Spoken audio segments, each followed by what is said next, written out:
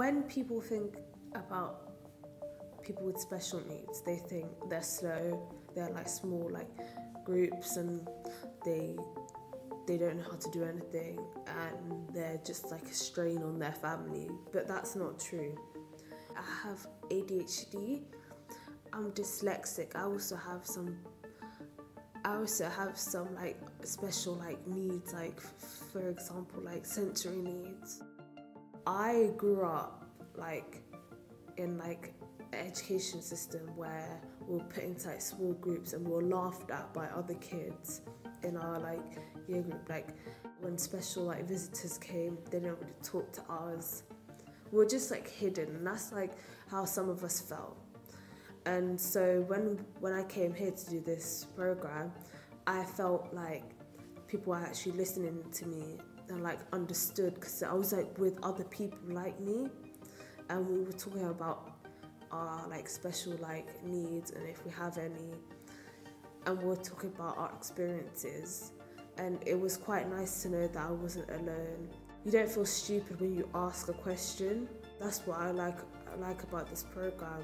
I don't feel like an idiot when I come in not knowing anything. Like the fact that they did this perfectly, where we all felt included and we all felt like we belonged here, when some of us haven't felt like they belonged anywhere.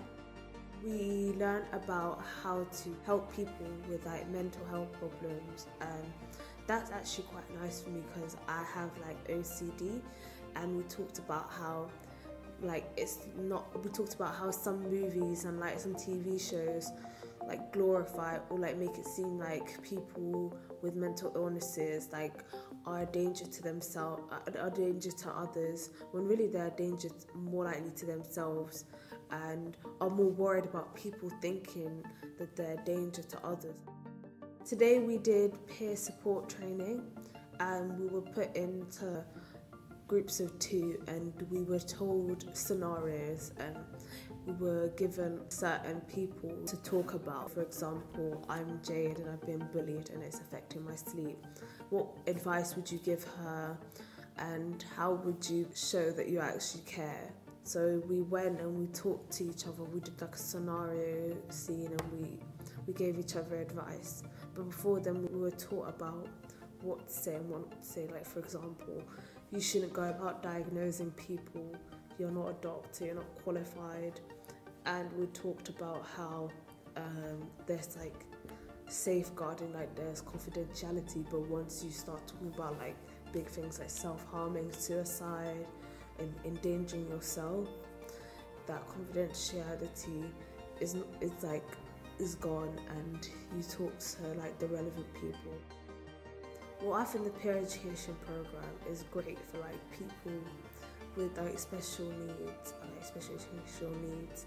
Like the fact that they give you the time of day and they listen to you, and they even like give you some like certain advice. Even once you leave the program, the people are still there for you.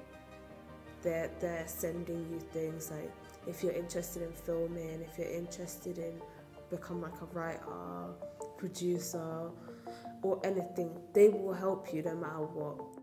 I didn't really have that many qualifications already from school because I struggled so much in it. So the fact that they taught us a lot and gave us like a self-esteem boost that we never had.